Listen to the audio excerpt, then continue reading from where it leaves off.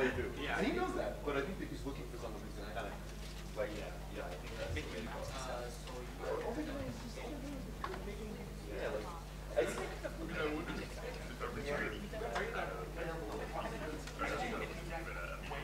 sure. With it, right? And then,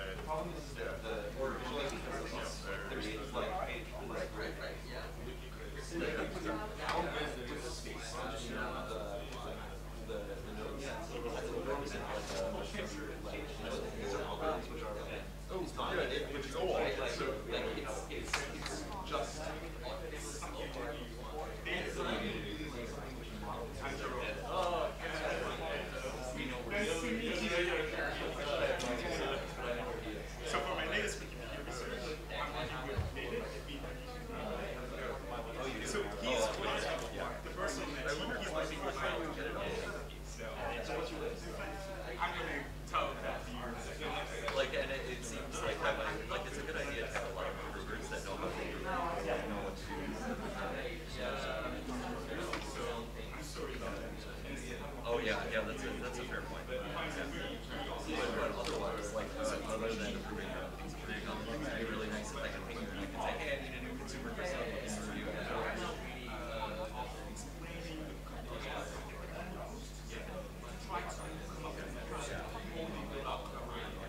So they get more or less corporate. They expect to have a number of things.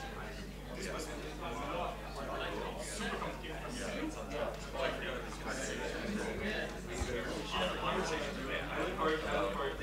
Dividing the work and finding ways to collaborate. You know, like what is he going to work on with like Vega and stuff in Wiki, and how can we make sure that when he started to work on that he's going to be able to build on what we're going to do with vice versa.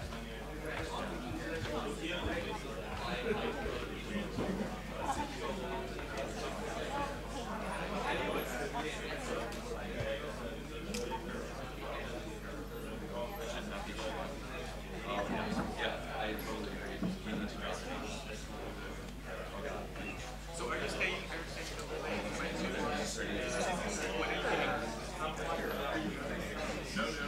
okay, so not with my so let's try and work on something.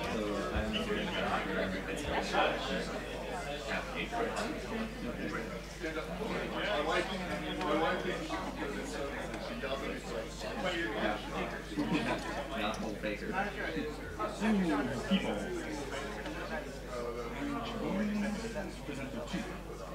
So I thought Matt was presenter too.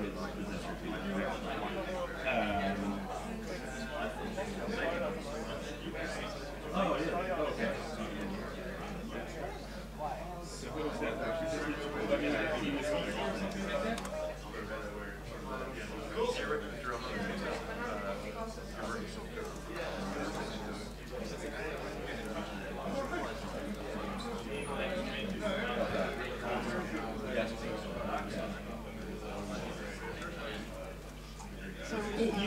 you're asking me about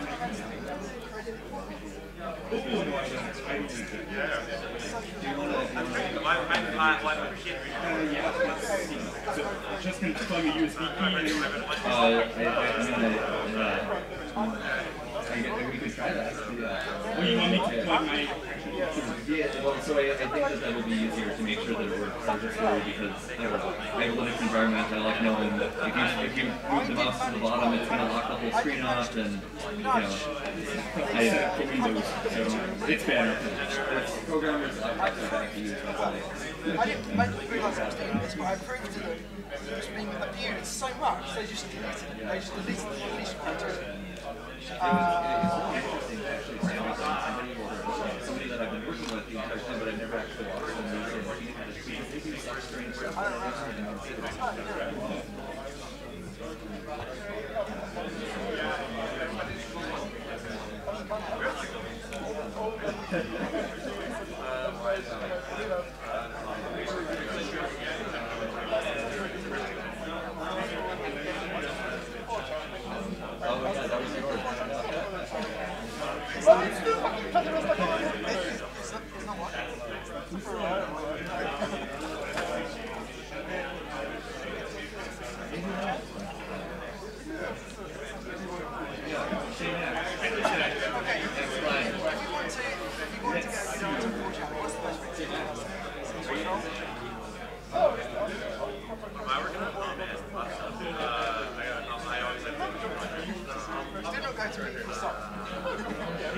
So I actually need a small, see, I can't plug it in, so a small HDMI. Yeah, maybe we gotta get one right now. So I guess you're gonna have to work it out when you get up here. Yeah, that's probably not. So Yeah, it's gonna be tough. find your adapter. Or a new laptop.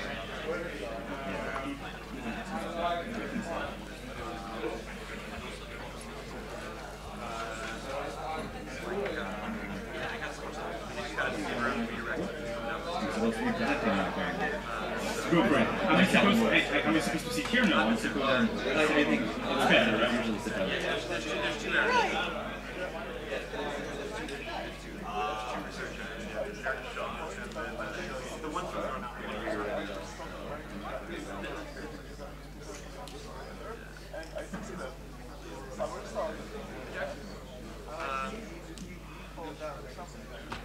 Hello everyone, if you could take your seats, we're just about ready to start. So this will be Social Machines 9. We're in here for an hour and a half. We've got 3 lovely speakers lined up for you. The first of whom will be Aaron, talking about WikiCredit. All right. Thank you everybody for coming. I have a lot to talk to you guys about. I'm going to talk really fast, but don't worry, I will sum it up when I get to the end. So with no further ado, here we go. So who the heck am I? So I'm a researcher. I work for the Wikimedia Foundation. I study social technologies. This is my Wikimania Foundation user page. I'm also a volunteer, and I work on Wikipedia. I don't edit that many articles, but I build a lot of tools for Wikipedia editors. And so today, what I want to talk to you about is a sort of tool that's not just for individual editors, but for the whole collection of Wikipedia workers. So I do a lot of work in science. The things that I like to do is build new theory about how people work online, how we might better support that, and then turn that into technologies. And then the Wikipedian side of my work is to take those technologies and put them into Wikipedia and try to see if they work and if we can actually make things better with them. So today, what I'm going to talk to you about is measuring the value of work in Wikipedia, what that means, why we might do it, and then how we might actually get it done. I also want to talk about the implications of measuring value because there's a lot of them. This is sort of like grabbing the third rail, and I think that when we do so, we should be both bold and considerate of the problems that we might cause. And I'll give you a little bit of information about the development status of the system that I'm going to be talking about. So, part 1, the what, why, and how. So, before I get started talking to you about what this is, I need to tell you a story. That's how I got started on this project. So this is the personal page of a researcher at the University of Minnesota, Christopher Waite. He's a urologic surgeon. He has students. He teaches classes. He does research. And so I got to talking to him about Wikipedia things. And so this conversation happened like 3 years ago. So I'm just paraphrasing now, but I want to give you an insight into what we were talking about. I asked him, what would make you edit Wikipedia more? And he told me that if I could say with confidence that I added some amount of value to Wikipedia, that would be inspiring. I could use that. I can use that to do things. And if my students can put that on their resume and prove it, prove that they added value to Wikipedia, that would help them get a job or tenure. And so I got to thinking about merit and subject matter experts. Subject matter experts like academic professors or even professionals in all sorts of fields. So we live in something that we like to refer to as a meritocracy. That, in theory, the way that this works is that you have a positive impact, and that gets you good jobs, money, power, invitations to come speak, that sort of stuff. That it's not on who you are so much as what you've done. In practice, the way that this works is really, if you do something that can be counted, that counts. But if it can't be counted, then it doesn't count. It doesn't actually count towards your merit. It doesn't get you those jobs, that money, that power. And so for subject matter experts, merit comes in the form, countable merit comes in the form of academic degrees, awards that you've received, invited talks that you've given, and really the big thing is published papers and books. And all of that is blown out of the water by these important metrics that are based on citations in this measure that we've been using for forever called an H-index. Now, so this is the essence of my profile page for being an academic. This is my Google Scholar profile. It shows the papers that I've written, and notice that it shows how often they've been cited. You can see my H-index there. You can see how this has been going over time. This is essentially what gets you clout in academia. This helps you get jobs for people who can't read through all of your work, understand the fields in which you're publishing, and learn the nuance, because that would take too long. It's so much easier if we can just have a good metric for it and use numbers as sort of like a filtering criteria. You know, like I was saying, but academic merit is more nuanced than that. Well, it's too bad. We can't sort on that stuff. We couldn't possibly understand all the merit, and so we're stuck with metrics. This is just something that we have to use. And so there's a big movement in academia right now to expand our set of metrics to things that are more relevant for the internet age. They're generally referred to the altmetrics movement. And so they're using signals that are on the internet about what research is actually having impact, like comments, links, and rehostings of research papers to get a sense for what work is important, what researchers have merit, what researchers are having impact. So now I want to ask the question, what if we could accurately measure value added to Wikipedia and allow editors to claim it? Well, here's how I imagine that might look like. This is a mock graph. I didn't actually generate this from a user. Actually, I never checked. I don't know if there is a user called value adder on any of our wikis, but there might be. But anyway, so I want to talk about this graph so that we're all on the same page of what we're sort of thinking about here. So I have these bars on the bottom of the graph, which I intend to represent as the amount of value that this user added to Wikipedia on a monthly basis. And then there's this line that goes across the top, this big area, which would be the total amount of value that this editor added. And so this kind of gives you a sense for what this might look like over time, how we might present it. I want to take something like this, something that we might generate, and wrap it into a web interface. So this is sort of just like a mock-up of a two-page interface, where on the left-hand side we have the screen that has the privacy policy, lets you know what I'm doing, where I get this data, that sort of stuff, lets you log in with your Wikipedia account, and on the right you can see a profile page that's very similar to the one that I just showed you in Google Scholar for myself. That would include the value added and some other metrics about what this user is doing in their Wikipedia work. And so now I want to move on to how might we actually measure that? Where do those bars and stuff come from? So there's a lot of work in this area. I'm just going to highlight one real quick because I think it's going to help us think about this. So it's this work that was published in 2007 by Ria Pretorsky and a bunch of other researchers at the Group Lens Research Lab at the University of Minnesota. They came up with this metric for value added in Wikipedia that they called persistent word views. And so the insight of this is that if you look at how content persists in Wikipedia, you can get a sense for who added what content at any point in time. And so I have this example here with 5 revisions and these arrows connecting the words that persist between those revisions, and notice that the words that don't persist don't have arrows connecting them. And so this shows you both how much content somebody's adding, which is sort of a measure of their input into the system, and it also gives you a sense for value, or sorry, the quality of the work that they're adding to Wikipedia. And so you can see in this second revision, my little mocked up here, that apples are blue. That word blue wasn't a very valuable addition, so it tends to not persist. But apples are red was a valuable addition, so that persists and it gets reverted back into the article. This is actually a common pattern that we tend to see in Wikipedia. Usually not with colors, though. Usually with, vandalism.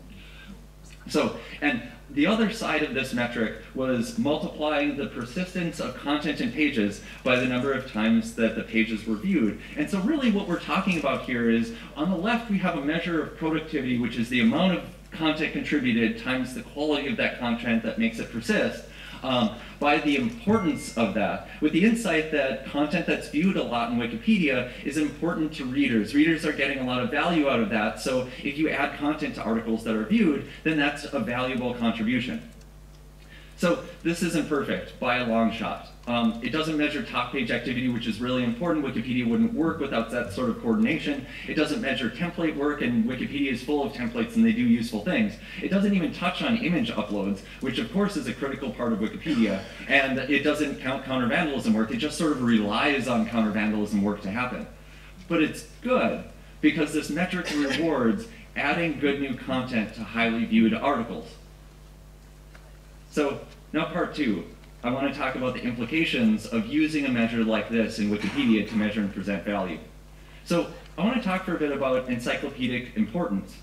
So when I was doing some background work on this, I was looking at what were the most viewed articles in Wikipedia. What sort of things would this algorithm, this measure, pick out as the most important things? So I grabbed some data from this Wikitrends Tool Labs tool. from 2013, and one of the most top viewed articles in 2013 was Breaking Bad. Who here has heard of Breaking Bad? So basically everybody in the room. So this has some importance. People know about it. Obviously it was viewed a ton, about 17.1 million times in 2013. But way further down on the list is Japan. Who's heard of Japan? So everybody again. But it was only viewed 6.6 million times. And so now I want to ask, is Breaking Bad really 3 times more important than Japan? Way more, right? And so even further, so if you haven't seen Breaking Bad, I'm guessing everybody has because everybody raised their hand. It's a popular show. So it's about like chemistry is like a main theme in this show, and it turns out that chemistry is viewed 10 times less times than Breaking Bad. So is Breaking Bad 10 times more important than chemistry? I mean, it sounds kind of absurd, right? So alternative measures are needed. This may be a useful thing. It's giving value to readers, but we need to understand importance better. We can't just pick one, rely on it. We should be exploring a few and figuring out what type of importance it's actually measuring. And I need your help because I want to get this to work. I want it to be good, but I can't make it perfect. I really need somebody that will dig into this stuff with me, and I already have people who are working with me to help this out. I would love if you would be interested in this. Next, social motivation. This is a big part of my line of work. I want to understand what motivates people to edit Wikipedia. I want to build tools that help them do what they're motivated to do. So there's like 3 general themes that I want to talk to you about and how people are motivated and how this might affect it. So the first one is group motivation. So for this, I want to talk about the tragedy of the commons.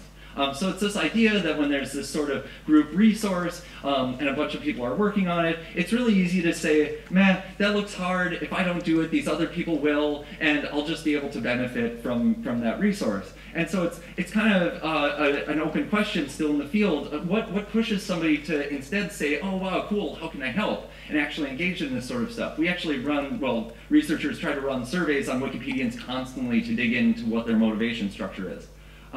So the state of the art right now is this kind of ugly looking model. It's called the collective effort model, and what it's trying to do is draw this intersection between understandings of what motivates people about participating in a group and participating as an individual. And I don't want to dig into all the stuff that's in here, but what I want to highlight is that one of there's 2 terms in here that I think are really interesting. One is individual performance. What is the individual doing for themselves? And the other one is the contribution to group performance, which is how much this individual is contributing to the group benefit.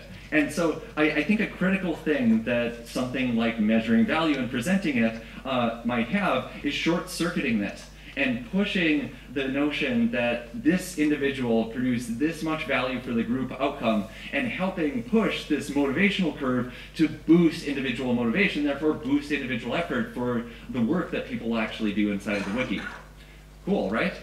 Well, so the next group motivation theme I want to talk about is the undermining effect. So this is a commonly understood effect that we've demonstrated empirically in social science, where if somebody actually crosses from this mad, that looks hard, to contributing to Wikipedia, that there's something in their personal motivation, something that we don't quite understand, but something in their personal motivation that pushed them there. Well, if they're already there and volunteering their time, and then we pay them instead, we can push them towards contributing to Wikipedia or doing some other volunteer activity with money. And people like money, so they'll do that. But it sort of pushes this personal motivation to the side, so that when we take the money away, it ends up destroying the personal motivation that was there in the first place. And so people will move away from the original volunteer activity that they engaged in. You know, and you can see this guy, that was hard. I don't know if I want to do that anymore. I lost the motivation to do it in the first place. So it's sort of an open question. Is merit-based recognition the same thing as money in this regard? That am I short-circuiting somebody's original purpose for editing Wikipedia by giving them some other reason why they might be doing it? I would really like to understand that, and I would like your help. This is something that I do it a lot. I measure people's motivation as it plays out in their behavior, but I need help to understand this. I'm not a social psychologist, I'm a computer scientist, and I really like social psychology. Okay, last theme for group motivation is rankings and competition. So, you can imagine a ranking, it might look something like this. There's this group of people, the first person added that much of value to Wikipedia, the 14th person added less. And so now I want to ask, so imagine that this is you in this ranked list, and for some people, this is motivating to see a ranked list, to see how they sort up, and to try and move higher in that ranked list. And so I want you guys to raise your hand if you think that this would get you excited about editing Wikipedia. And so we have about half the room. What about, for other people though, this would demotivate you, and it's frustrating to be put in a ranked list and to be judged on the type of work that you're doing, especially by a metric that doesn't understand all of it. So how many of you do you think would be frustrated by being put in this list right now? And so that's a little bit more than half the room. and so we have this gender gap. I don't need to tell you guys about it. We've been talking about it for years. But it turns out that there are fewer female editors than there are male editors. And if you look to the literature, this corresponds to all sorts of places that when we have competitive systems like this, it tends to motivate more males, and it tends to demotivate females. So holy cow, what if we release this and we just make the gender gap worse? So what could we do? So option number one, this is just one thing that you could try, is you can have the user control the visibility. Google Scholar actually does this. And so if you want to have a public score, cool. You can be in that ranked list, you can publish your profile, you can brag about how much value added, but if you don't want to have a public score, that's cool too. You can keep it hidden, and it'll be hidden by default, so you actually need to get there and actually open it up to other people if you want them to see it. So, but what about getting credit? If you have your profile hidden, you might still want to be able to put it on your resume. So there are options for that. We can give you an access token, and we can give you some ideas or some options on how you have that access token. So maybe we could give you a persistent URL. This is one of the ways that Google Docs will allow you to give people access to a document that you're working on. Or maybe we can put a time bound on it. So maybe that URL is only valid for a week, and so after that week, that URL won't work anymore, and you can just generate a new one. So what I want to say is that there's ways that we can sort of have our cake and eat it too, and there's definitely a lot of room for study here. So the last thing that I want to talk to you guys about is gaming and deviant behavior, because I think this is a really critical thing when we're doing something like grabbing the third rail. So there's an attack that I want to talk to you guys about, which I would refer to as false authorship. So, this example that I showed you of content persisting through an article, the way that we can actually track content persisting article is through using difference algorithms. And so here's an example of two lists of tokens that I might want to find the difference between to see how this set of tokens changed. Or sorry, this sequence of tokens changed. The computer scientists are going to get mad at me. Anyway, so looking at these two lists of tokens, you can use your human intuition, and it's very straightforward. You can see that D corresponds to B, D corresponds to D, and the two A's and C's, they didn't move. But if you use the most common difference algorithm, in fact the one that's baked into Wikipedia right now, it's based on this longest common substring strategy, and that longest common substring strategy will not figure out that those two B's are the same. It's just not capable of understanding that type of content move. So there's this question, how can we accurately attribute authorship if we're using this type of difference algorithm? Well, it turns out that people have been researching this, and it's great because I get to just borrow their work. It's like importing libraries, it's wonderful. Fabian Flock and Luca De Alfaro have been pushing on this problem of how do you accurately attribute content when people are moving content around in Wikipedia articles and that sort of stuff, and they've made some really good progress. As far as I can tell, the state of the art is this sort of strategy that I've implemented in some code that I like to refer to as segment matching. So the segmentation process where you can divide the content in an article into paragraphs and sentences and other chunks of content, you can use hashing algorithm to identify those chunks that are perfect matches, and then remove those from the set and perform that longest common substring difference algorithm on the stuff that's left over. And it turns out that this works pretty good. This is one of the things that Fabian Flock has demonstrated in his research. So using this sort of strategy, we can make the difference algorithms, the segmentation matcher strategy, more closely match intuition and prevent a lot of gaming type strategies. But this is just one type of attack, and this algorithm, I mean, if you know how it works, you might be intelligent enough to get around it. So what do we do about future attacks? So I think that we can do a lot with system architecture and considering how we're going to make a contract with our users. So this is some architecture. There's a lot of stuff in here. I really just want to show you that the information goes from the Wikipedia API in the upper right down around through to the WikiCredit system in the lower right. And So in the upper right, there's this difference engine system. This performs the computationally complex part of the work and then stores the results. So if we don't need to update the difference algorithm, we can just keep reprocessing that already produced difference results and not have to do the computationally intensive part again. There's this part that's the persistence tracker, and so this is what attributes authorship. And so there's a little bit of computational difficulty here, but there's a lot of storage difficulty. And then on the lower right, I have this presentation part of the system, and this would actually be the part that measures importance. And one of those options is page views. I'm actually looking into a few others. So imagine if we actually needed to change the way that we rated importance. We decided that importance was a problem. We wouldn't have to generate the diffs again. We wouldn't have to generate the authorship again. We could just change our importance metric and regenerate our statistics. And so if we find that there's an attack, further down the pipeline than actually generating difference, we can fix it really, really fast. And when it turns out that we need to do it by generating difference, well, that we would have needed to do that anyway if we didn't solve this problem with our system architecture.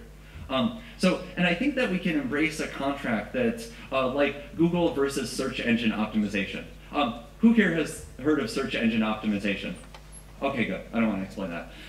So what you do is you identify gaming behavior. You see people actually causing problems in the system. Then you update the algorithm, and you use transparency to explain that you updated the algorithm, and here's why, and it's going to change the stats as they're generated, and so now this sort of gaming strategy doesn't work anymore. And I need your help for this, because I'm not going to be able to identify all the gaming strategies that are going to be employed on the system. I'm not going to be able to write all the code to handle all of these gaming strategies, though I'm certainly going to try. I can really use your help. Or you can just use my work. If you don't want to use WikiCredit, but you would like diffs, or you would like authorship information, so like Wikiblame is a really good example of something that might use authorship information. In that system diagram, I noted that I want to provide APIs and regular database dumps, so you can process the dumps, you can query for data from the APIs. I want this information to be available for you.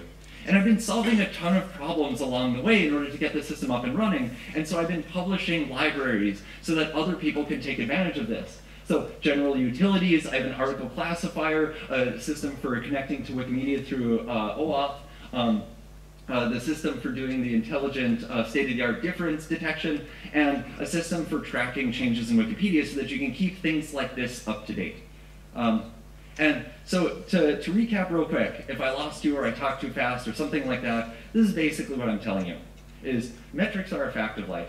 We're not going to get away from them. We have to deal with them. It's a way that we do information filtering. But we can do a good job of it in Wikipedia. Not a perfect job, but we can do a good job. And this is how good metrics work, is that they do something good. We understand the caveats as best as we can, and we try and update it to make it better as we go. I need your help in order to get this system up and running, in order to make sure that we improve upon it, to use better measures of importance than the one that I'm hoping to start with right away. But if you don't want to help with this, I want to help you do similar stuff. I think there's a lot of really cool things that we can do if we track content better, if we present information better to people, and I think we can do a lot of research with the outputs that are going to be part of this system. Thank you.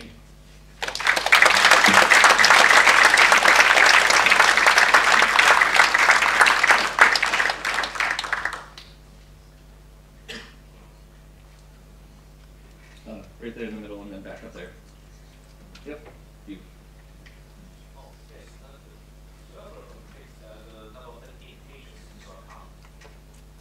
Sorry, the number of what? Yes. So the number of inlinks is we actually might switch to that strategy. That's shown some really cool promise. That's something that I didn't put in the presentation because I didn't think that I'd have time. But it turns out, so that relationship between chemistry and Breaking Bad, where Breaking Bad is 10 times more important than chemistry by page views, flips the exact opposite way if you use inlinks, where chemistry is 10 times more important than Breaking Bad. So I think that metric shows some real promise, and it's actually it's much easier to generate than the page view rate. It's actually a really simple query to the MediaWiki database. You can actually get it from the API just fine too. So there was one in the back there. Would the references that you cite make any sense in weighting the scores?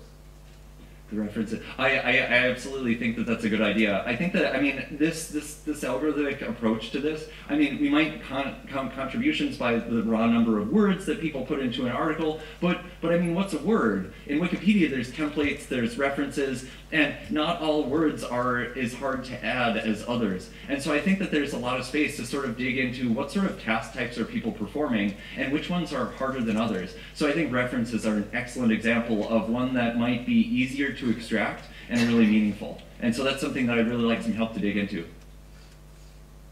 Yeah. Can I ask, so how would WikiCredit hypothetically deal with a situation where you have a number of editors trying to add in presumably valuable content, but there are policy or guideline related disputes that arise, and so constant reversion, lots of disagreements, lots of value being added, presumably just disagreeing on how that value should be presented. You know, it's really interesting because I don't think that we can beat human intuition ever with an algorithm.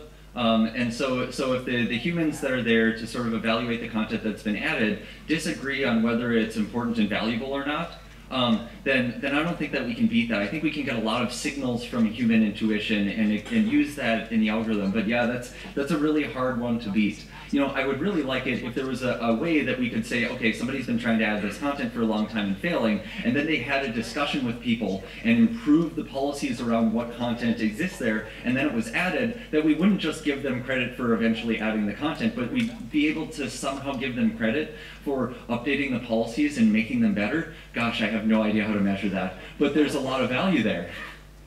Mako. So on the Google Scholar page you showed, there were at least 4 metrics that were used there, including citation count and so on. So maybe many metrics would be useful. I mean, I might make the argument that in fact, if you're writing the Breaking Bad article and giving 3 times as many people answers to their questions than the chemistry article, then why shouldn't you be rewarded for that? But I can also see the other argument. So maybe we should be thinking about multiple metrics. I think that that's a really good idea. I actually have that. I'm not going to scroll back through my slides, but in my mock-up, I actually have on the top of that graph 4 different buttons that you could click. One was sessions, which is a completely different talk, but a way to measure the actual amount of hours spent adding content to Wikipedia. And so that's like a cool insight into actual effort put into the system. I think that different measures of importance might be really interesting to break out, especially this divide between incoming links and views, because obviously, you know, who am I to say what importance is? You know, as an academic, like chemistry is obviously more important. But if you ask the population, Breaking Bad is more important, as you said. I think that that's the right way to go about this, to say that there's not just one measure, and you might optimize for one over the other. And the other thing is that there are existing places within our community where we talk about what we feel valuable and evaluate each other in terms of that. So, I mean, adminship is one space, and there's actually quite a lot of different metrics that we're already using in that space, and a lot of ones which we're not doing a very good job of computing, but which we're talking about. And so people will talk about certainly edit counts and featured articles and references and so on and so forth. And maybe looking to those places where we're already evaluating each other may be a useful way to inform the design of systems that are trying to capture value as well. Yeah, I absolutely agree. So the point was made that we have a lot of ground truth. We have a lot of human evaluation of people, of content, of importance. Actually, on English Wikipedia, if you go to the top page of most articles, you're going to find a wiki project rating of importance of this topic. And so if we can correspond these more general metrics that we can apply to every article with the ground truth or gold standard for certain types of importance that we've actually had human intuition trained on, we can develop these metrics and make sure that they at least closely match this human intuition. I think that's a keen insight. Would there be a way to adapt this in such a way that we could track what are the most important discussions going on? I think that's a really interesting idea, and a critical thing to say, for example, something like Echo, the notification system in Wikipedia, to be able to call to people's attention. Hey, there's an important conversation that you didn't watch, but you probably want to get involved in, maybe like a conversation recommender system. I actually have no idea what that would look like. I would really love to talk about it. So it's up there. Mm-hmm. Oh, awesome, great. Excellent. So, there. It seems to me that if you want to motivate people, maybe it might be more interesting to look at the relative measure of importance. When you're talking about the measure of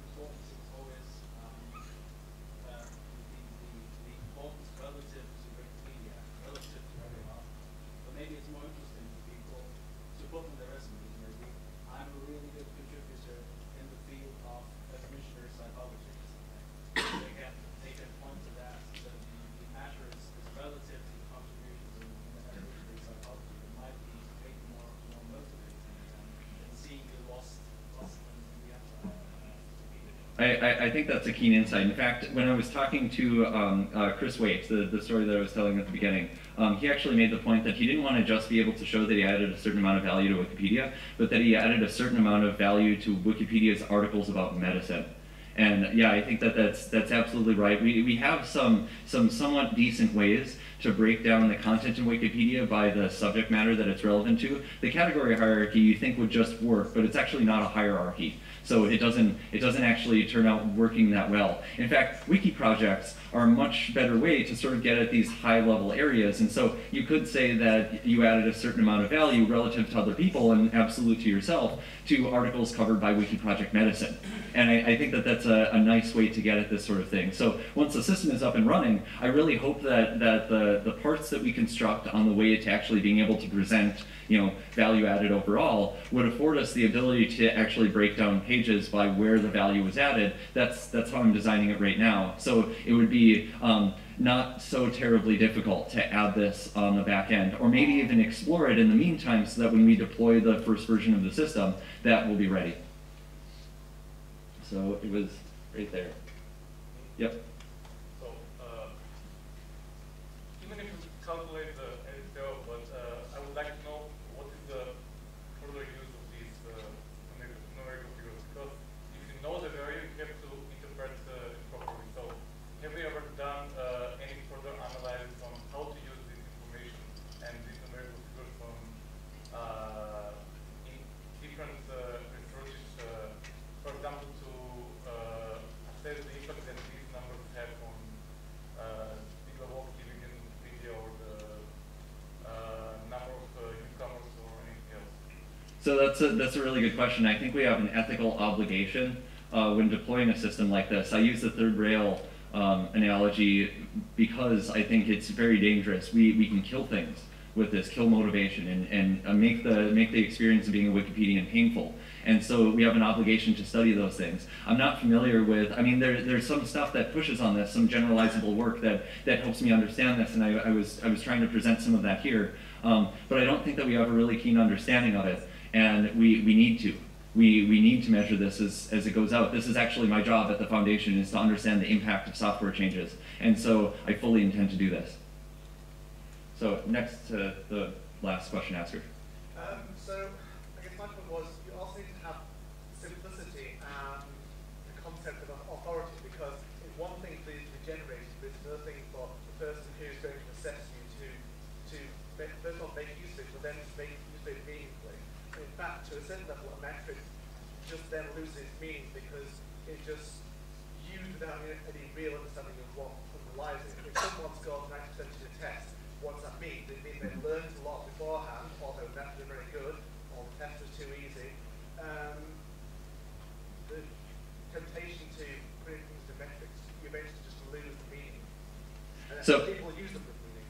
So I think you're absolutely right. There are a lot of metrics that are not sort of backed by an authority that are already used in a merit-based way. So GitHub is a really good example of this. The number of pull requests that you've made to other people's repositories that are merged is something that people put on their resume and use to get a job.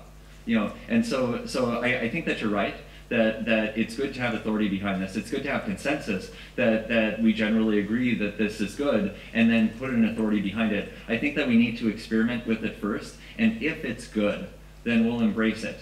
And it's around that time that we might, consider something like putting some version of a stamp of approval on it. Or maybe putting some page on Wikipedia that says, hey, you academics out there that are considering somebody's wiki score, this is what we generally think of what wiki scores are. So just to follow up on that, if you're an academic, there's already different ways you know you're going to measure. You're only going to put your time into the things which you know you're going to be assessed against. You're not going to put your time into the things which you aren't assessed against. So Lila's early and late adopters curve, we need early adopters, and when we have them, we'll get the masses. If it grows that way. Oh, I'm sorry, we're out of time. Thank you so much. We'll be around afterwards.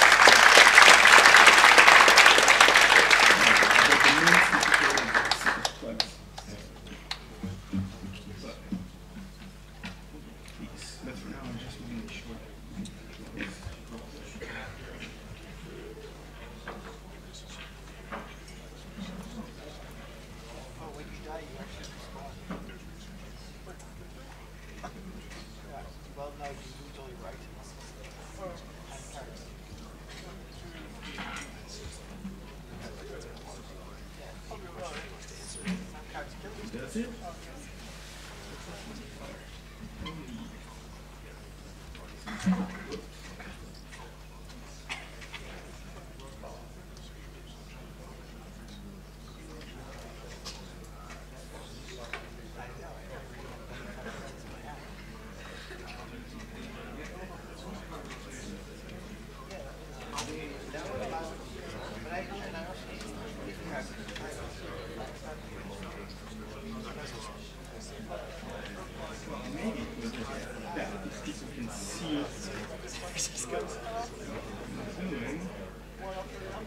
Well, that's going to be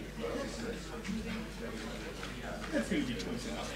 Okay. Close enough. Okay, thank you, Aaron. And we now have Jerome talking about cooperation. Please excuse the funny colours, but hopefully this is readable enough. Hope it is. Okay. Okay, well, thank you everyone for being here and for this lovely opportunity to present some of my work that's related to Wikipedia and peer production efforts in general. This particular research project deals with the pro-social underpinnings of Wikipedia contributors' willingness to contribute to Wikipedia and work on Wikipedia as a global public goods. As many of you know, there are many studies around. We already have dozens of studies around that try to get at Wikipedians' motivations, but this one is unlike all the others in the sense that it does not rely on survey questions to try to get at Wikipedians' motivation to contribute. And I want to avoid survey questions. Survey questions are fine, but I want to avoid that for two main reasons. We know that there are some important self-reporting biases in survey questions, and people might not even know, have a clear idea of what motivates them. So in that sense, survey questions are somewhat flawed. What I'd like to use instead is an experimental / game theoretical approach to the problem of contributing to Wikipedia and the motivation to contribute to Wikipedia as a public goods. In order to understand what that means, I really like you to think about the decision to contribute to Wikipedia as a public goods dilemma. So what is a public goods dilemma? Let me just take an example, a simple example from Wikipedia itself. Imagine a contributor who is passionate about physiology. That contributor, a potential contributor, goes into the physiology page on Wikipedia and notices that there are some flaws that he could enhance the article. Now he has a private decision to make. Does he want to take action and actually implement the modification? Well, that action has a cost and it has a benefit, right? As it turns out, quite often you can assume that the private cost of taking that action is higher than the private benefit. Why? Because the cost involves you formatting your information in a proper encyclopedic way, providing similarly reliable sources, maybe entering into arguments with other contributors about the content that you posted, and so on and so forth. What's the benefit to you privately? Well, a meager, because you can assume that you already know that information, at least at an intuitive level, right? On the other hand, there are huge social benefits to you as an individual taking that action and correcting the page, because by incurring that cost, you benefit many, many people around you. So here is the public goods dilemma. Here is the tension. If you were perfectly selfish and rational, you would never take such an action. But if everybody's like that, nobody ever contributes to Wikipedia, and we fail to produce the public good. And so we end up in the worst social situation ever. This is the way I want to think about contributions to Wikipedia, and in this respect, I kind of like that quote by Kizor, who's a Wikipedia administrator, who tells us, the problem with Wikipedia is that it only works in practice. In theory, it can never work. So, actually, social science theory and economic theory, I'm an economist myself, has put forward three classes of pro-social motivations, understand non-selfish motivations, over-regarding motivations, that could push people towards overcoming that public goods dilemma and still contribute, incur that cost of contributing to achieve a socially efficient outcome. And all of those pro-social motivations involve you taking, in your own calculation of your welfare, the level of welfare of the other people around you in a certain way. And there are one of three ways in which that can happen according to the theory. Historically speaking, the first kind of pro-social preference that has been put forward is based on altruistic preference. It is basically you deriving some welfare or utility, as economists like to say, from increasing the welfare of other people around you. That's one way this could work. A second way this could work is through a reciprocity motivation. It is through the gift exchange relationship that arises when you decide to incur the cost and contribute to the public good, and you see other people reciprocating on your contribution, you derive welfare from that. The third explanation that we have around is based on a social image motivation. That social image motivation basically tells you that you will be willing to incur that cost of contributing if by incurring that cost, you are actually able to signal something, some quality about yourself to the community of their peers. You're a good person, you're talented, you're smart, whatever, and you derive some utility, some welfare from that. All of those pro-social tendencies, motivations, can help people overcome that public goods dilemma. And so what I want to do in this paper is, as I said, not rely on survey questions, but on experiments to try and research which of those motivations, if any, actually help or incentivize contributors to contribute to Wikipedia. And I'm going to do that in an experimental way.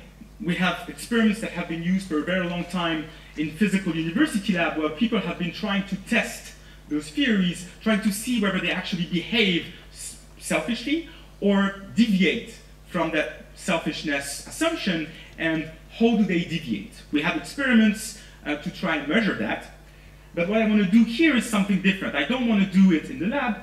What I did is actually elicit the social motivations of a representative sample of Wikipedia contributors with an online experiment, directly bringing the experiment to Wikipedia contributors where they work online, and then doing something different, a second step. Rather than stopping there, actually asking the question, do the behavior of those Wikipedians in those experiments predict what they actually do in the field, on Wikipedia? The number of contributions they make, how they collaborate, and so on and so forth, controlling for a whole bunch of factors, age, gender, demography, you name it. So the goal here is to try and develop a workable theory of peer production that would factor in non-standard motivations, that is non-selfish motivations. For economists, selfishness is a standard motivation, believe it or not. And then use it to inform the design of online collaborative spaces, and also foster the development of peer production, also beyond Wikipedia itself. So let me tell you a little bit about those experiments that I mentioned before. As I said, we have three main classes of preferences that can help us overcome public goods dilemmas in every context, but in Wikipedia in particular. For each of those preferences, I'm going to try and give you two alternative measures so that we can check the consistency of the results that we get. First, the reciprocity motivation. The first thing that I'm going to run on Wikipedia is a very simple public goods game. Imagine the following situation. You are playing with 3 other people in a group. Each one of you is endowed with $10. You have a private decision to make. How much of those $10 you want to keep for yourself? If you keep them for yourself, you earn them. And how much do you want to invest in a common project? Each dollar that you invest in a common project is going to yield a return of $0.4 to you. It's not efficient for you to do that. However, it also yields a return of $0.4 to all the other members of your group. So that by investing 1 in the common project, the group as a whole earns 1.6 that should be redistributed. So here you see how this is the experimental translation with real monetary costs and payoffs of the public goods dilemma that I was explaining before. What I'm going to allow you to do in this game, as a Wikipedian playing that game online with other people, and by the way, in all the games that I'm going to present to you, those Wikipedians who played never played among themselves, but in one situation, they always played with other random internet users. So I'm really trying to get at very deep, decontextualized preferences that are most likely to carry over from context to context here. Well, I'm going to allow you to condition your contribution to that public good on the contribution of the other members of your group. I'm going to ask you, if the other members of your group on average contribute nothing, how much do you want to contribute? If they contribute 1, 2, 3, up to 10, how much do you want to contribute? And I'm going to measure how well you respond to the average contribution of the other contributors. If the other contributors contribute a lot, are you willing to contribute too, or are you going to try and free ride on your contribution and collect the money? This is what I'm gonna measure, and this is going to be my first measure of reciprocity motivation. A second one that's also very standard in experimental economics and also behavioral research more generally is based on the trust game. In that game, I'm going to divide the population of Wikipedia contributors who participate in the experiment in two roles. We're going to have trusters on the one hand and trustees on the other hand. Here, I'm mostly going to be interested in the behavior of trustees that are called participant Bs here. Both of them are endowed with $10. Participant A has a private decision to make how much he wants to pass over to participant B, the trustee, taken from his endowment. Each dollar that the truster sends to the trustee is multiplied by 3 and then received by the trustee. I don't care about that guy's decision for now. I'm going to return to it. It's a measure of trust towards anonymous strangers. What I'm concerned about is the behavior of the trustee, who then has a private choice to make. How much of the amount that he received he wants to return to the truster, knowing that he has absolutely no obligation to do so. If that guy was perfectly selfish and rational, he would never return anything. If he does, you can interpret that as an impulse to respond in kind. It's a reciprocity-oriented behavior. So that's going to be my second measure. I'm going to take the proportion of what that trustee here receives that he sends back to the truster as a measure of his reciprocity motive. So far, so good for reciprocity. Altruism, certainly the workhorse in experimental economics and behavioral research. To study altruism, it's based on the very simple dictator game, so that's what I'm going to use. Very simple scenario. Again, I'm going to divide people into roles. We're going to have dictators and receivers. The dictator this time is the only one to be endowed with $10. The receiver has nothing and has the choice to donate whatever amount he wants to that anonymous strangers with whom he will never interact again, never see again. He does not know who he is. You can notice that that guy here has absolutely no say in the interaction, so that you can only interpret the amount that the dictator sends as altruism towards that anonymous stranger. And I'm going to take the proportion of his endowment that he transfers as a baseline measure of his altruism. However, because I also fear that some Wikipedia contributors might be incentivized to contribute to the public good, not out of a sense of general altruism that's directed towards the general public, but out of a sense of altruism that's directed towards their fellow in-group of Wikipedia contributors. In this particular case, I'm going to rerun that dictator game within the Wikipedians who are willing to participate, explicitly telling them, it's actually true, that this time they will be paired with another wiki type of contributor, another Wikipedian, asking them the exact same question, how much you want to transfer to that guy. And that's going to be a measure of directed or in-group altruism. Controlling for everything else, does that predict the intensity of people's contributions to Wikipedia? That's the question. Okay? So far so good. We have two different measures for each preference, reciprocity, altruism. Then what about the social image motive? Well, the social image motivation is something that's really difficult to measure experimentally, even more so in a decontextualized fashion. So what we're going to do here is that we're going to rely on the wealth of observational data that's available for Wikipedia to try and construct some indicators of revealed preference at the individual level for social image within the Wikipedia community. Again, I'm going to do that in two types of ways. The first way is that I'm going to simply measure the size in bytes of those contributors' user page. And I'm going to divide the sample into those who have relatively big user pages, those who have relatively small user pages. The argument being that those who have relatively big user pages are more concerned about conveying information about themselves to the Wikipedia community, more concerned about their social image. I'm going to call them social signalers. Now, that can have flaws, so I'm also going to rely on an alternative indicator, which I take from Mako Healing here and Aaron Shaw there. If you love the indicator, go to them. If you don't like it, come to me. Among subjects who received barn stars, I suppose that I don't have to explain what those are. I have a very hard time explaining that to economists usually. I spend like 15 minutes explaining that. I'm going to consider as social signalers those who decided to manually move at least one of their awards from their talk page, where they usually receive those, to their personal user page, so that it would be explicitly displayed for the community to see forever and not likely to disappear in the flow of conversations or be archived in an old conversation at the talk page or whatever. Empirically speaking, about 50% of contributors decide to advertise their barn stars on their talk page, and I'm going to treat those as social signatures. Again, a very simple indicator, but this one is going to constrain my sample to super users in a sense, because those are the ones that receive barn stars, but still, it's going to be useful. Okay, so far, this is what we have. 2 alternative measures for each class of social preference that can help us overcome that public goods dilemma that's at the very core of the decision of many decisions to contribute to Wikipedia. I'm going to try and use those measures to predict what those Wikipedians actually do in the field. And everything that I'm going to show you now, what I'm going to try and explain is the total number of edits that those participants have made to the Wikipedia projects. There are many other ways to define the amount of content that people typically post on Wikipedia. All of them are consistent. We can also think about measures of collaborativeness or cooperativeness. This is a different story, but in the interest of time, I'm going to focus on that. We only recruit from registered Wikipedia users in order to be able to track their full contribution records, obviously.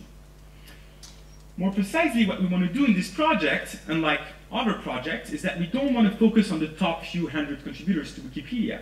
What we actually want to do is to get a representative sample of the population of Wikipedia contributors.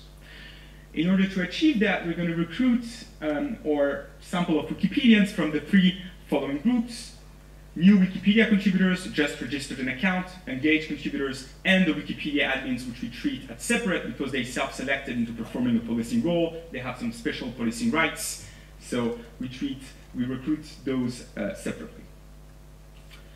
We recruit them with this central notice banner that some of you may have seen after a consultation with the community, notably on the admin notice board. We team up with the Wikimedia Foundation and code a banner that looks for the metrics of editors when they log in Wikipedia, and if they're eligible to participate in the study, the banner is displayed to them on top of the Wikipedia page until they disable it or click on it, in which case they are redirected to an experimental economics platform that they own, are able to perform all of the games in turn, have their real earnings calculated at the end according to their decisions and the one of the others in their groups, and are actually paid through an automated PayPal transfer with the option of donating the money to the Wikimedia Foundation or the International Committee of the Red Cross if they like. Some people on Wikipedia don't like monetary payments. I don't understand why. So the banner recruited 850 subjects in 8 hours, which is about 2 complete answers per minute. For a 25-minute experiment, I was myself astonished by the rate at which people participated in this experiment. And so here are the results. Crash course in econometrics for those who don't know about it. If you focus on those 2 numbers in here, this is the reciprocity measure based on the public goods game. The first one, this is the one based on the trust game. And those numbers here tell you, all else equal, age, gender, education level, salary level, whatever, what's the estimated impact of moving from no reciprocity here to full reciprocity here. So you compare 2 people, they're exactly the same. One is totally reciprocal, the other one is not. The more stars there are here, the more precisely estimated is the impact. If you have no stars, it means that the impact, you have no confidence in it, basically. And what we see here is that moving from no reciprocity to full reciprocity on average on the whole sample is estimated to increase the number of Wikipedia contributions by 40%. Now, this average effect conceals some interesting underlying heterogeneity. What you actually see if you divide the sample according to the median number of contributions that the Wikipedians made to the project. Here it's 2,000 contributions in this sample. And we run the exact same estimation in both subgroups. What you see is that the coefficient rises by 50% and is highly statistically significant in the below median group, but not in the above median group. What that suggests is that that reciprocity preference is a strong motivational driver for you. It will drive you from being a non-contributor to being an engaged contributor. Once you're already an engaged contributor, it's very difficult to predict how far you're going to go with this preference. The story for altruism is much more simple. Basically, what you see, if you consider the whole sample, below median, above median group, nothing works. Altruism does not seem to drive Wikipedia contributions, at least by that measure. Moving to social image, here you can see, based on the indicator based on the user pages in the whole sample of contributors, a very strong and significant impact on the number of Wikipedia contributions. Revealing a taste for social image within the community, by having a very large user page, is associated with a rise, almost a double, in your number of contributions to Wikipedia. Again, if you consider the below median group, you exclude the super users, the coefficient rises, but this time, by both measures, the user pages or the Barnstars related one, social image concerns continue to drive participation of super contributors, not like reciprocity. Actually, if you dig in that story a little bit, what you see is that reciprocity and social preference and reciprocity and social image are actually totally orthogonal in the sample. Those that are motivated by reciprocity are not motivated by social image, and the reverse holds. Okay? So that's the basic story that I had for you. Another thing that I wanted to touch upon very quickly, that's part of my research that I thought would be interesting to you guys, is going back to that trust measure that I talked about before. So remember, in the trust game, the first mover, the truster, had a decision to make how much of his $10 he wants to transfer to a trustee, knowing that that amount will be multiplied by 3, hoping that that trustee will return something to him. That's a measure, an experimental measure, of trust towards anonymous strangers, right? So what I wanted to see here is whether trust in anonymous strangers correlate with the activity patterns of the Wikipedia administrators, if I focus on that group. Do less trusting administrators have specific policing activity patterns? This is the question. The first thing I do is check whether there is any correlation between trust by that measure and the number of Wikipedia contributions that non-administrators do. As you can see, no stars, which basically means there is no effect. However, estimate the exact same thing on the subsample of Wikipedia administrators, and you have a very strong negative relationship between trust in anonymous strangers and the intensity of participation in Wikipedia of those administrators. The less trusting they are, the more they participate. Now, what does that mean to participate more? Trying to dig in that effect, I collect specifically the number of users that those guys blocked, the number of pages that they deleted, the number of pages that they protected. Each and every time, the less trusting they are, the more they block, the more they delete pages. Really? So you have, that maps onto, think about anonymous users. If you have low trust in anonymous strangers, you may have low trust in those newbies, and you may want to block them more often, for instance. I was actually very surprised that this would work so well, so I actually went back to those Wikipedia administrators 6 months after the experiment, asking them specifically, what's the fraction of your working time on Wikipedia that you actually dedicate to policing activities on a 0 to 10-point scale? I only have 27 administrators who answered that question, but with only 27 administrators, I'm still able to detect a very strong negative relationship between trust and the amount of their working time that they self-declare spending on policing activities on Wikipedia. Now, don't get me wrong. Here's the question for you. I have no idea whether this is a good or a bad thing. After all, the role of a sysadmin on a system is to keep the system secure, right? So maybe we need people who are dubious of others to protect the system. Maybe this is a good thing. Or maybe there is an optimal level of trust that those administrators should have. Maybe the ones that have very low level of trust overbite the newbies, in a sense, and create frustrations in the system. And I have absolutely no data to disentangle between those two options, but I think that this is a useful discussion for this audience and this community to have, and I would be interested to know about what you think.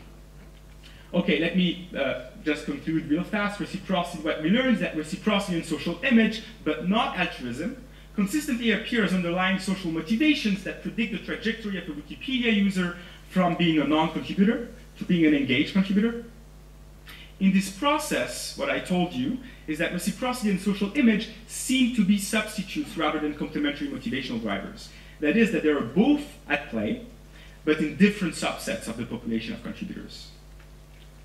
Finally, the taste for reciprocity does not continue to predict the trajectory of those Wikipedia users who become super contributors, while the taste for social image does. I also told you a little bit about Wikipedia administrators per se. I found that trust in anonymous strangers by this experimental measure is significantly negatively related to the extent of participation within that group. We could put forward an explanation based on the self-selection of those guys who went through a very costly peer review process to get those special oversight rights into holding the stick of the community in a sense. And again, I have no idea whether this is a good or bad news for the community. And what I find is that less trusting administrators are significantly more active, more likely to block other users from editing, more likely to delete Wikipedia pages, and self-declare dedicating a higher proportion of their working time on Wikipedia to policing activities. Thank you very much.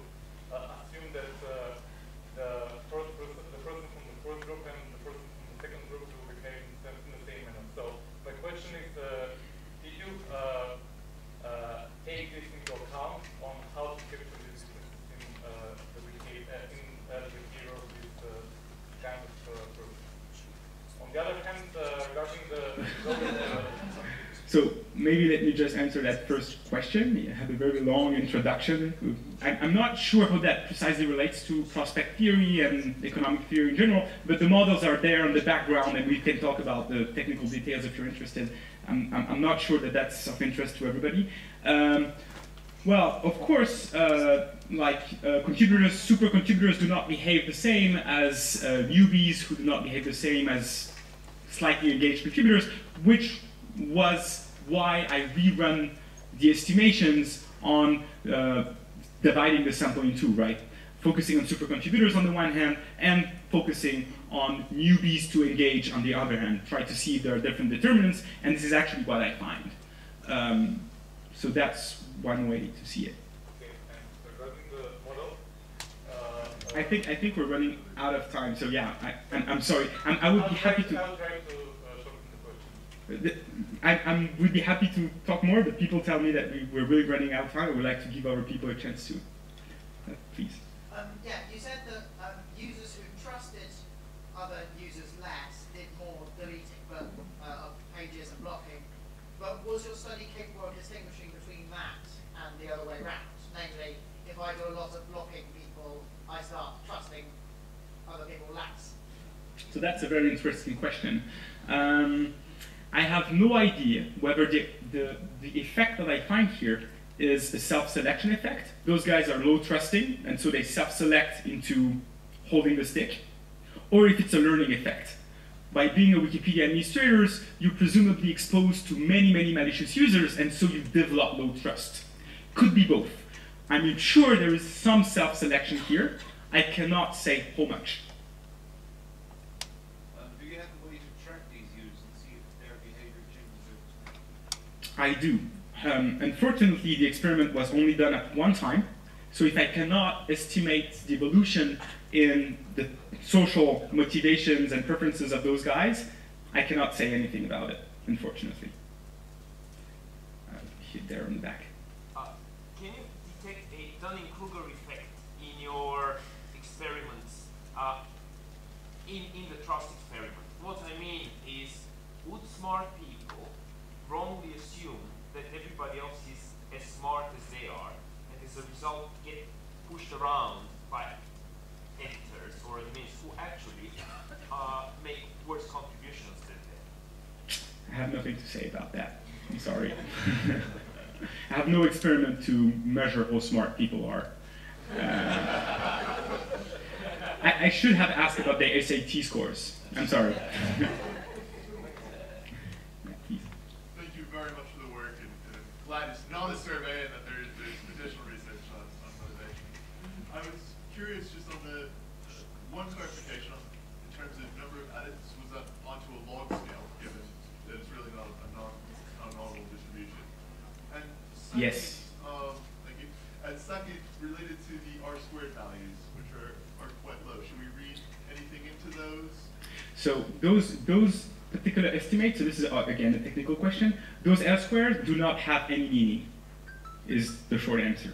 Because this is not OLS, if you're familiar with that. It's a negative binomial. You can run it through OLS and log linearize, but they have no meaning here. Actually, if you do it by OLS, you achieve 20%, something like that, which is okay. One more question here. Is this study available on July 2013 online?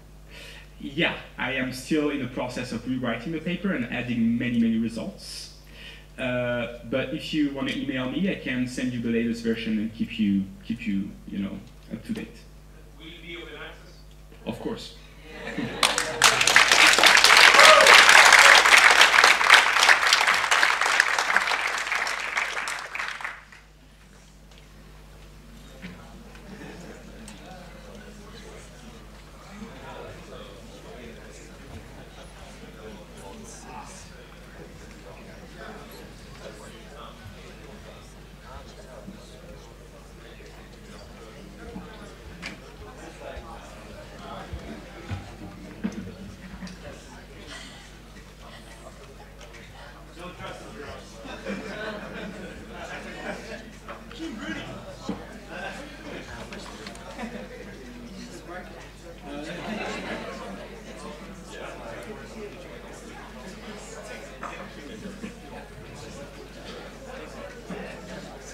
Who likes teletext? And teletext art?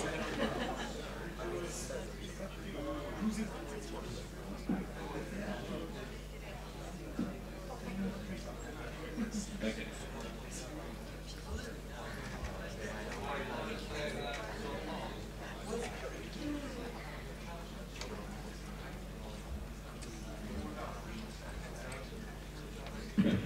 Yeah, this is good. Yes. Okay. Many thanks to Jerome. Now we have Max talking about measuring editor collaborativeness with economic modeling. Hello, everybody. Thank you very much. I think my talk is going to be slightly less economics focused, even though it has economics in the title, unlike Jerome's. But nonetheless, we can continue. So first of all, let's have an audience poll. How many people here are Wikipedia researchers? So quite a lot, maybe like half. And how many of you are familiar with network or graph theory? Okay, good. So that's as good. That makes me feel a lot better. And how many of you understand the PageRank algorithm? Okay, so a lot of my fears have been assuaged just in the last moment. So great. So I want to talk a little bit about, one of the main problems that we have is with new editors, they leave when they encounter uncooperative Wikipedians. Like, this is kind of an old tale. So I was thinking about this, and I was thinking about new ways to get around this problem. And so I was thinking about suggesters and about how suggesters need input.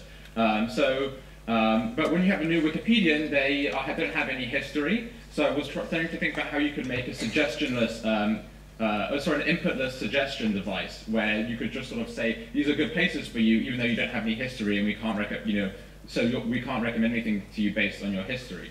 So I was trying to make something that new users could browse as soon as they start, before they've even made their first edit, of like good places to start editing Wikipedia.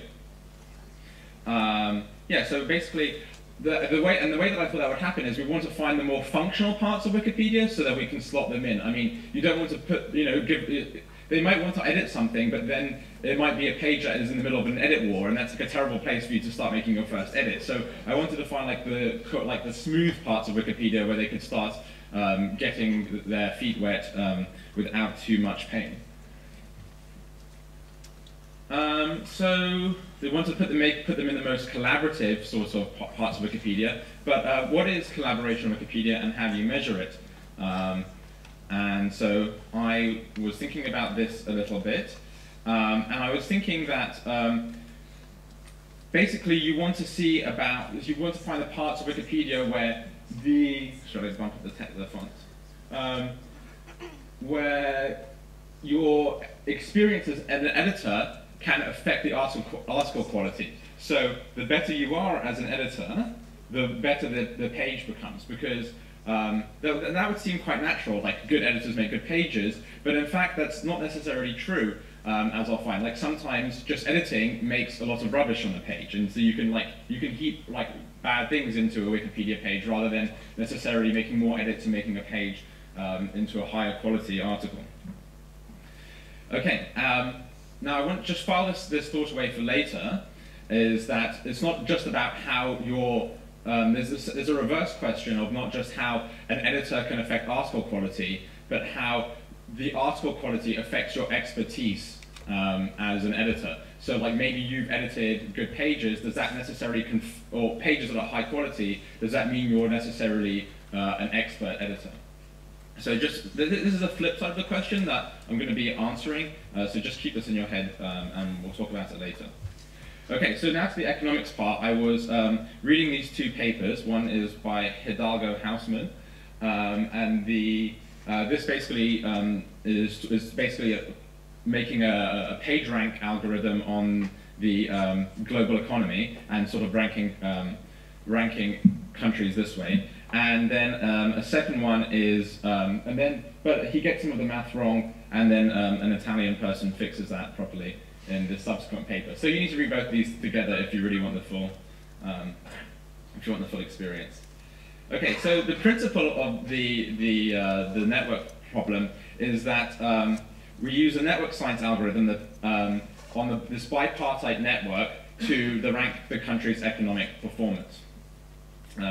So that's quite simple. Basically, we're ranking performances. And the key insight from this paper, all the things. Did you have any favorite all the things memes? I couldn't find a very good one for this one, but this is one. Yeah, so if you have a lower GDP, it's basically like you're probably just an agricultural sort of country, and you basically export ubiquitous products only. But maybe you say you're like Switzerland, you basically export like agriculture, and maybe you also make watches. And so the key insight here is that that the best economic performers don't export different products, but actually export all the products.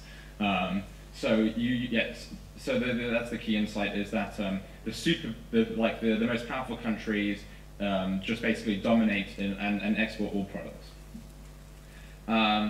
So the GDP rankings of the world economy can be known by just knowing which countries export which products. And one of the really incredible parts about this is that they didn't even have to consider the quantities of the exports. It's just simply knowing what the exports are. So I found that really interesting, that you can this is such a simple calculation that can predict so much. We're not even considering like how many bananas your banana republic is exporting. We just have to know that you're exporting only bananas, essentially. Okay, so I don't like the idea. I was trying to think about like the cow hamburger thing, but I'm a vegetarian, so I'm also going to talk about tofu. And I think that unlike laws and sausages, those who like wikis and tofu should really know how they're being made. So I'm going to show you how this sausage or how this tofu dish is made. And this is where my name comes from. I'd like to delve into detail. So hopefully I'll just try and keep you entertained. So a bipartite network is a network in which there are just basically two node types. So you're either blue or green, or in this set right here. And none of the nodes on one side connect to any of the nodes on the, or connect inwardly. You only ever have links between the two groups and not within the group. So in this case, you can imagine there being countries and there being products, so on the left and the right. And so this is, and then we run the PageRank algorithm. So in the PageRank algorithm, like if we look at just the pointing hands, then basically the people that get most pointed to are the most important. Except now we're going to change that, and so you should imagine that there are like two node types. So in this chart, there's only one node type. There's no distinction. And then later on, the difference is that we're going to add an extra variable for the importance of highly connected nodes. And I'll explain that a bit more later. So in lay terms, if you know who export what, then you can rank the countries. And this is basically just like knowing all the players on a football field and like basically being able to predict the score. If you knew like who passed to who in the game, then we would just be able to tell you the score. So it's kind of incredible, and I really like this algorithm. Sorry? Germany wins in the end. That's my punchline, yeah. So the translation that I make out of this economics article is instead of countries exporting products, that's sort of like editors writing articles. So for the student in the audience, if instead of a rich country, what would we have? What would be the Wikipedia equivalent to this? Just like super users, right? Like those power users in a category. And instead of what would be a ubiquitous product in the... Yeah, exactly. So highly edited articles are the same sort of thing here. So the key insight translated would mean that the the super users don't just edit like one or like different types of articles, but edit lots of articles or most of the articles. And I don't know if, obviously the best users don't edit all of Wikipedia, so instead of considering the global economy, I'm just going to consider one Wikipedia category at a time. Okay, so this is a new view that I've made of, I think that, and I really enjoyed seeing this for the first time. This is what I call the editor article matrix. And basically what you have here is, sorry, I shouldn't stray from the mic. Okay, on the y-axis you have articles. So this is the category of feminist writers on English Wikipedia, and there's all the editors that have ever edited to that category are on the x-axis, and all the articles that have ever existed in that category are on the y-axis. And if an editor has touched the article, then there's a dot there. So, and then I've also ordered this matrix on both axes, and what you can see is that, I'll show you with my cursor, that sort of along here, the best editors have edited like basically all of the articles in this category, and the articles that are most popular are almost edited by everybody that has touched them, more or less. So you get this what's known as this triangular matrix. And so that kind of shows that the idea that we're working with from the economics holds. So one of the principles of the economics algorithm is that you have a triangular matrix to operate on. And indeed, it does look kind of triangular here. Plus, I actually think this is a really interesting way to view a category that hasn't really been seen before, so I like that. I think Aaron's what scooped you there. Okay. So now I'm going to just go through the iterative algorithm. I'm going to ask you to imagine that you have a pound. It doesn't necessarily have to be floating in mercury, like this one is. So imagine that everybody in the room is distributed with a pound. And then you evenly distribute all your money to all the people that you have met before in the room. Okay, and you do that evenly. So you just like chop it up by the n number of people you know in the room. So after one round and the start of round 2, some people may have more or less than £1, but again, with whatever money you've ended up with, you just redistribute that to all your friends, and then you just repeat that over and over again, and then eventually that converges if you just keep on repeating this sort of algorithm. That's kind of like the PageRank algorithm. So now consider that happening over and over again, the iterative algorithm, but we're going to add one more variable. And except you don't distribute your money evenly, maybe you give your most popular friends, yeah, some other people don't distribute their money evenly. You can give your most popular friends a disproportionately large percentage. So if you're giving to somebody who has lots of friends, then maybe you don't give them just like, and then you only have 2 friends, you may not give them half of your money, but you may give them the more popular one, like 3/4 of your money or something like that. So there's this, in network terms, you know, that we can have a variable here for preferential attachment. And these are going to be the knobs that I use later on. I call them alpha and beta. So article popularity, the exponent that we give more importance to article popularity is alpha, and beta is the editor's portfolio size importance in the algorithm. Okay, so it actually, this is a bit more understanding of it. This is how editors rise and fall over the iterations. So this is all of the users in category feminist writers. It has, sorry, here this alpha is equal to 0 and beta equals 0.72. I'll explain more of those numbers later. But so this is the very first, this on the most leftmost column, this is like everybody ordered by their number of pages they've touched in the category. And then after this, the next bar is the first iteration, and that's like looking at that's looking at the importance. So some users have edited articles that have been edited more, and so in that case they increase. And then if we run, the algorithm converges over I think 64 iterations or something.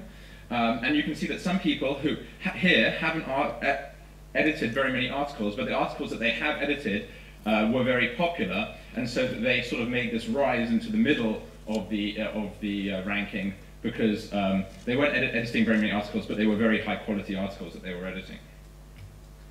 Okay, so now the next part of the experiment requires some exogenous and miracle rankings from somewhere else, from another part of the galaxy, of how to measure editors and articles. So basically the experiment relies on a comparison between two measures. So the way that we're going to measure editors in another way is I'm going to use Aaron, who spoke here in the first talk, and Stuart Geiger's labor hours count. And this is, instead of, sorry? Is it wrong? Do you want to correct me? Oh, okay. You want, okay. So,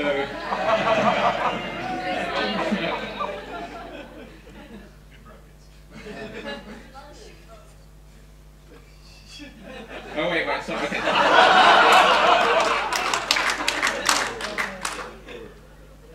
We're in London, okay. So, I think how you do it differently in the paper. Anyway, so the labor hours is the sum of all edit sessions. And what is an edit session? An edit session is you just look at the start and end times of all the edits that occur within 1 hour of each other. So you basically measure the amount of time somebody has been editing Wikipedia rather than the number of times they've edited Wikipedia. So I'm going to use this as the other way that we rank editors. And then the way that we're going to rank articles is the exogenous metric here is just this cocktail of text metrics that you just look at a page and you get the ratio of markup to readable text, the number of headings, the article length, number of citations per article, and outgoing intra-wiki links. And then we look at the principal components of all of these and just get a magic number for the quality of an article. So, and now, okay, great, 2 minutes left. So we're going to do some calibration, again the teletext sort of themed one, and we're going to try and find the alpha and beta which maximize the correlation between our model and the exogenous rankings. Okay, so for instance, this is the category of feminist writers. This is a chart. This is a graph of alpha is on the y-axis and beta is on the x, and we find that the parameters here which maximize the correlation is about alpha equals 0 along the line. and I'll explain the interpretation of that, and then moving on to the article correlation. Can you see a contour here? I don't think it's coming through, is it? Okay, there's a contour line around here, which sadly is not. No, it doesn't make a difference. Okay.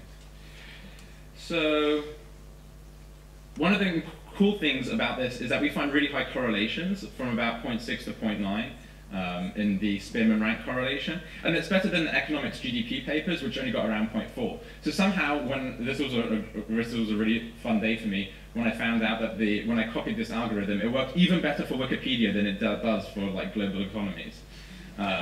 So this actually was like really working, and to show you that it's also really working, I looked it up over time. So this is the category of feminist writers, and this is the total number of edits occurring in that category from 2002 to 14, and then I took snapshots at each of these red lines and ran the experiment at each of those points, going back into the edit histories.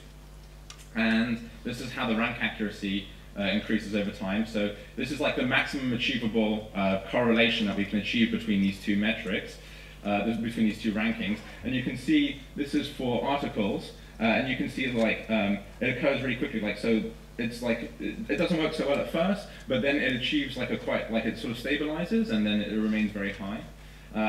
Ranking editors takes a bit more time to get this right, but we still end up with very high correlations. Now I'm going to invite you to, I'm running this over 12 different categories, not just over feminist writers. And now I've got a game for you. So I will explain later why I think that beta is a measure of the collaborativeness of it. But looking at these, well, put your hand up if which one you think came out as the most collaborativeness. So number 1, number 2, okay, number 3, 4, 5, 6, 7, 8, 9, 10, okay, 11, and 12. Okay, well actually it looks like the audience got that mostly right, because unsurprisingly military history of the US came out as the most collaborative of it, and a lot of the audience got that right. Now the least collaborative, I'll just do this really quickly, so be ready, speed round. 1, 2, 3, 4, 5, yeah, 5 is big, 6, 7, 8, 9, 10, yeah, 11, and 12. Okay, so it looks like 9 was the, 7 was the, 5 was the largest one here. And in fact, you were right again.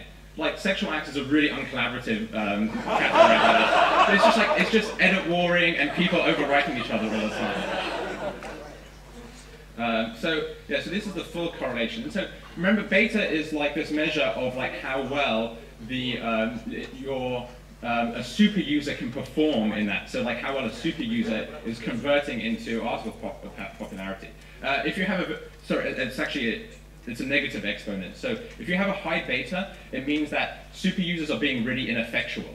So in the military history of the US, like it's almost linear. Like if you're a super user, you like the better you are as a super user, the more article quality you perform. But somehow, if this beta field is above 1, then it means like the more edits you make, the worse the article quality is performing. And so yeah, like people are just like there's just like more and more edits are just making articles have lower and lower qualities, lower qualities in these categories.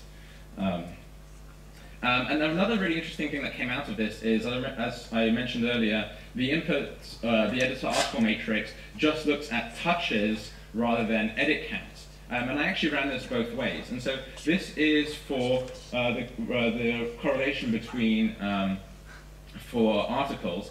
And actually you can see that we can find higher correlations between the two methods a little bit, but there's not really much in it if we use the edit count matrix. But here is the really cool part, which is that for editors, the binary matrix, these are the different categories by the way, sorry. The edit count, the touch matrix performs much better. So this kind of means that the amount of time. So edits, like if you make one or more edits to a page, you've touched it. And then you only get a 1 there. So it's just like true or false whether or not you've touched it.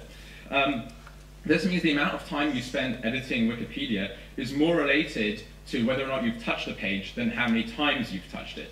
So that really just goes to show how bad edit count is of a measure of how bad, why we shouldn't use edit count. Like, time is just, that's kind of completely insane to me that this should work better with a binary matrix, but it does. So that was a really cool result I felt.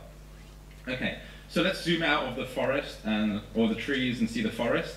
So I propose this beta as a measure of collaborativeness about how well super users can perform in a specific group. But now, assume that we have this, how do we use it? I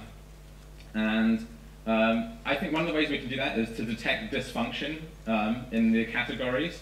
So arguing is not necessarily bad, but it was at least really obvious in the case of sexual acts that we know that vandalism was occurring there, and maybe we could intervene there. So we can sort of automatically detect a place where where more and more edits are not really, it's a really cute GIF, isn't it?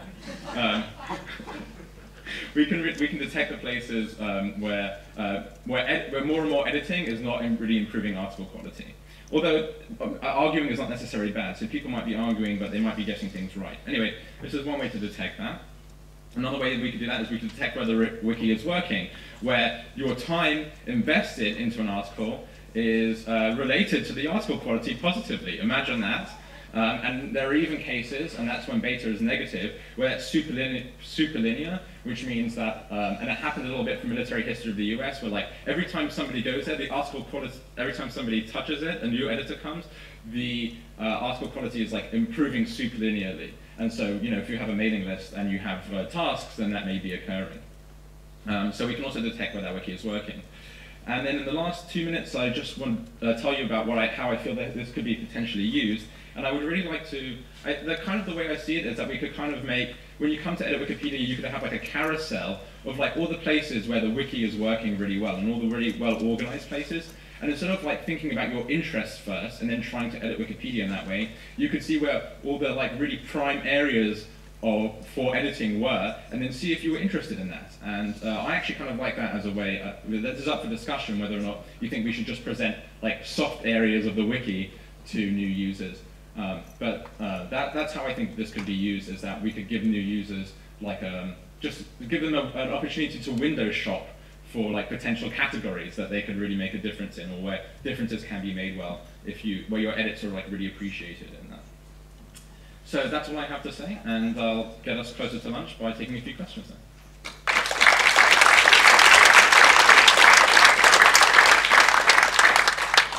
then. Yes, me.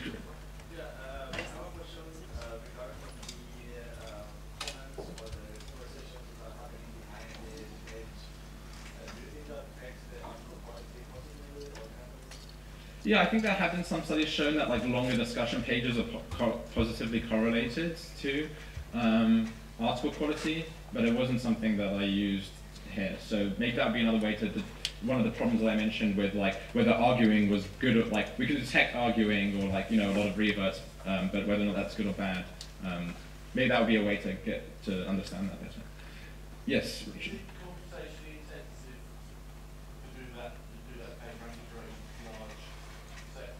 No, actually, what I really like about this is that it's not that computationally intensive, especially if you use the binary input matrix. I don't even have to pass the full version history. I just have to know who's touched what. So I think it would be kind of I've thought about how I might run it over Wikipedia as a whole rather than 12 categories. But I think it could be done, and it wouldn't take 10 years to compute. We'll do it by CSAT. Sorry? We'll do it by CSAT. Okay, yeah, we'll get it done.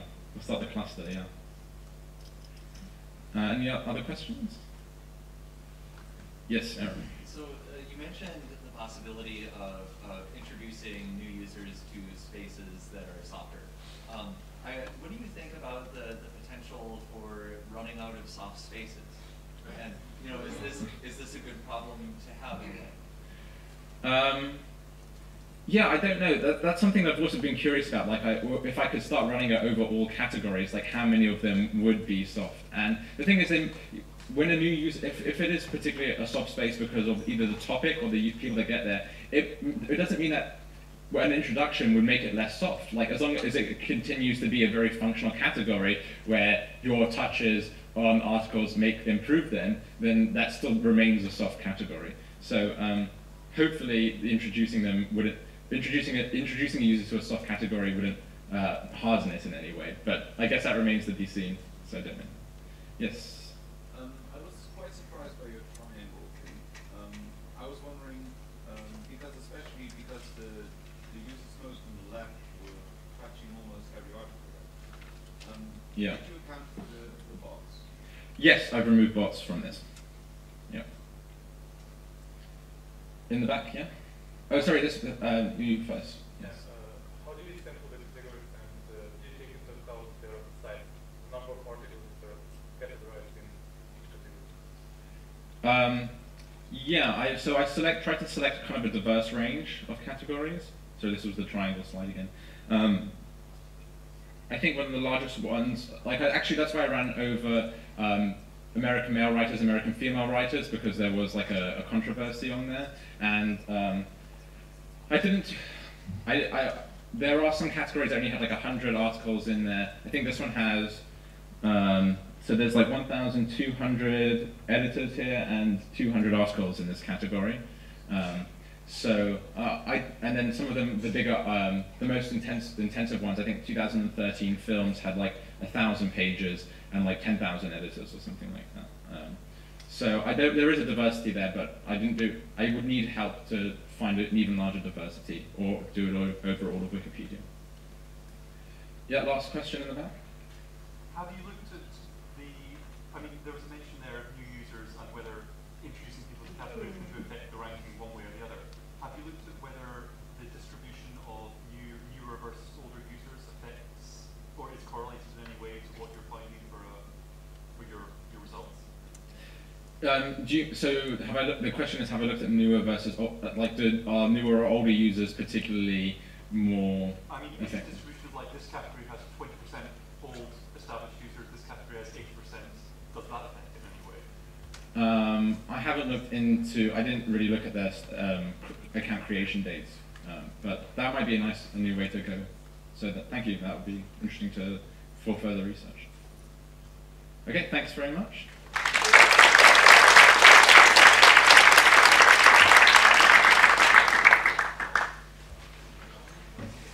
Thanks very much to Aaron, Jerome and Max for some fascinating sessions. We're now breaking for lunch. We'll be coming back at 2:30 for the final session of the day.